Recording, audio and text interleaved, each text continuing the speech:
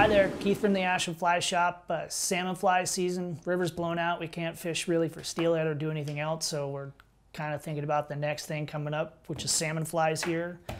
Got a pattern that I've been tying for 3 or 4 years, works really well. I like it. Foam body, lots of deer hair, looks kind of buggy, pisses the fish off and they eat it. So here we go. First thing you need, orange foam and a Sharpie. Take your Sharpie, just start coloring. Don't have to get crazy. That's enough right there, that'll do it. So then what I do is I will cut this lengthways into little strips, just about that thick. Size 4, 200 Rs. All of my dry flies, stone flies, pretty much are tied on this.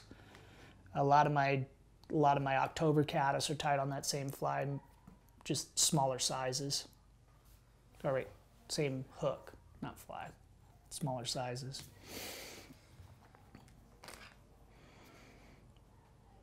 Just black thread, if you're choosing. I wouldn't do a really big black thread.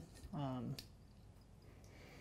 usually tie with 6 or 8/0 for everything, but you can use a little thicker thread so you're not breaking it when you get to the deer hair.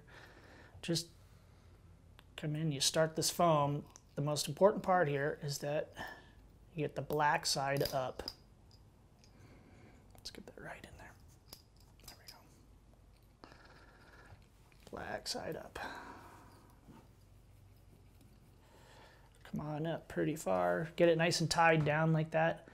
What we're going to do is we're going to wrap this foam up, but we don't want it really, really tight, otherwise you lose kind of some of the air in there holding it. You just want to get it wrapped around. And, you know, kind of give you this variegated look as you do it. That's why you don't buy just solid colored foam. Cut that off.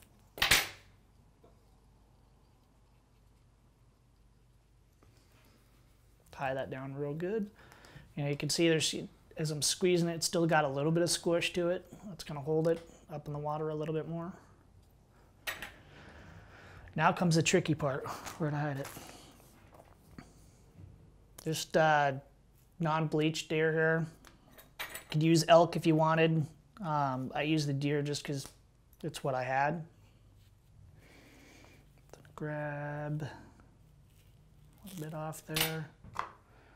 Helps to have something to get rid of all your fluffs in so it's not all over the place.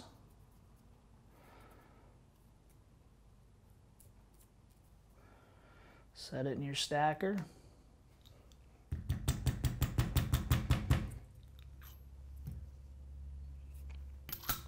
After I stack it, I'm going to clean it again.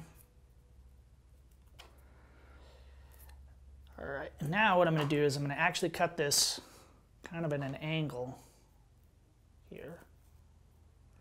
Not a big one, but just enough. So it kind of looks like that. I am not going to let go of this till I'm done. That's the trick here. Otherwise you'll spin it. You're just going to try and hold it up on top of this fly. And what I'm going to do is I'm going to go around a few times, and notice I'm pulling up, not down or over. Every time I'm tightening up. And then I'm just going to get a bunch of wraps on there just to hold this in real good.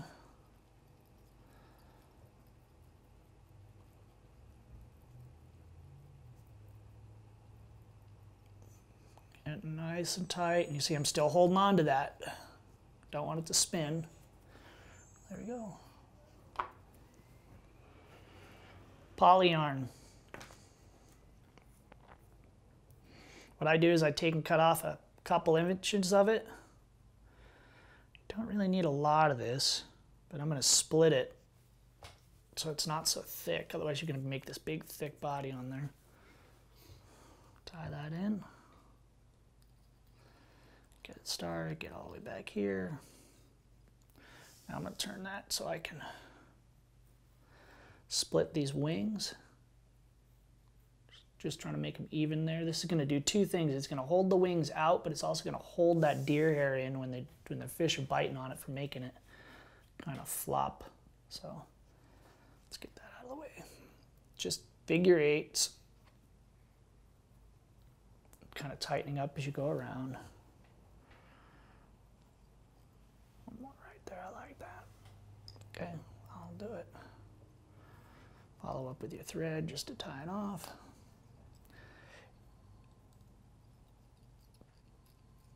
You know, when you get stragglers in here, don't worry too much, because the buggier this fly is, the better.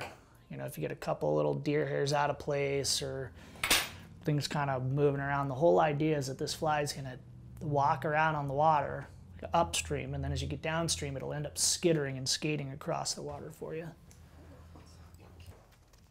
You probably got some of that hanging out. I like the red, just a regular old rooster. You can use black if you want, just to darken it up, clean up your end. And I'm going to use most of this here. Tie that back. Can I get off there? Tie it right up to there. Good and tight. Now we are going to just wrap and wrap.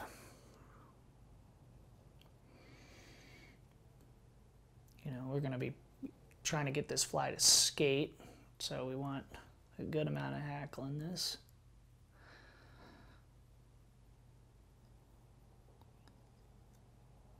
I also like this because you don't really have to use a liquid floating with it too much, because you got the foam and all this deer hair. You could just use your dry shake every so often. I'm going to save this for another little dry fly later. All right, we're almost done. Pretty simple. One more little step. Let's get some thread up on this. Just kind of get some thread up in there. One more little shot of deer hair for the front of it.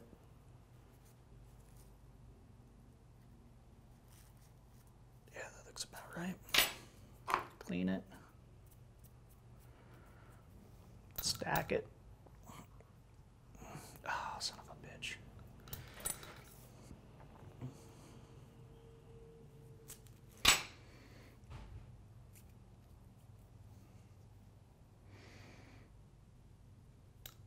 Get rid of the stragglers.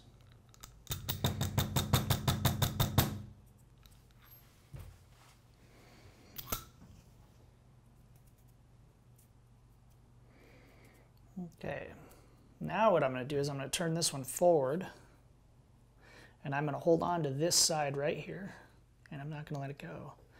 Same thing, sizing it up to where I want it, come around, right in there works. But what I'm going to do is get all those back on top of the fly, and then I am going to keep pulling straight up when I tie, but I'm still not going to let go of that back end of that stuff. Till I'm where I want to be. Now I'm going to sneak my scissor in there. Cut that off. What it's going to do, it kind of acts like a little shuck on the back. Looks, you know, but it's going to hold air as you're casting this thing around. It's just going to kind of capture a bunch of air in there. And then I'm just going to come up in here, build a little head. Put a couple of half hitches in there. Glue that down. While that glue is wet, put a couple more half hitches in there. I could use a whip finisher or something like that, but I just don't. Cut it off, take an extra little piece of hackle or something. Clean out my eye, just in case I got any glue in there. Hit it with the light.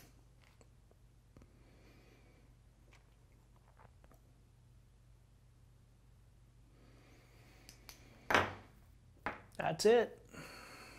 That's your new salmon fly. All right, well, thanks for watching, and hope you enjoy it.